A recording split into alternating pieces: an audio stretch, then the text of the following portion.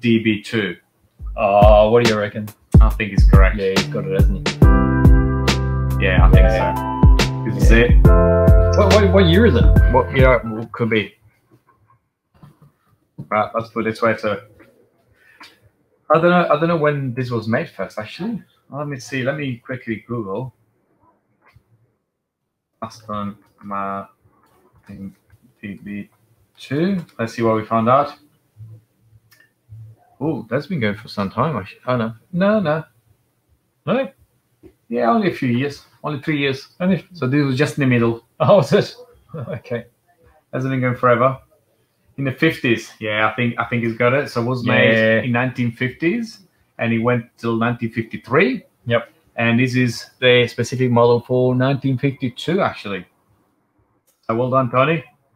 Got a bit of chrome on it. Yes, definitely. So this is a very iconic car, actually. I'm just reading now that it was a 2.6 liter engine, two-seat coupe, two-door, two-seater, one-seater car. The back's really nice too. Back is pretty cool. All right, let's have some close-up looks.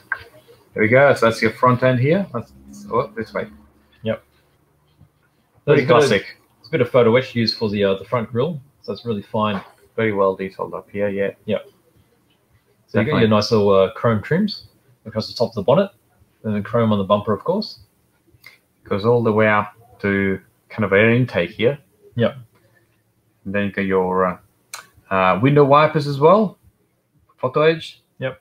Moving to the side here. Shape of the body super smooth. Super nice, yeah, definitely. It's got spoke wheels, really detailed. Door handle. Super fine spokes, aren't they? Very fine, definitely.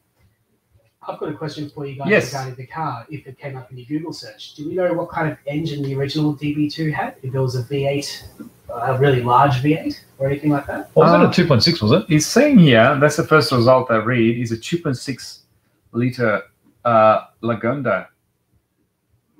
I'm not really sure, not familiar, but yeah, it's a 2.6 liter, so not a huge engine.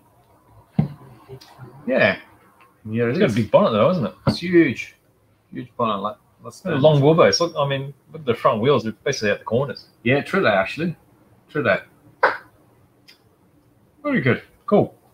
All right, and this is our Aston Martin in 1/18 scale from Tecnomodel.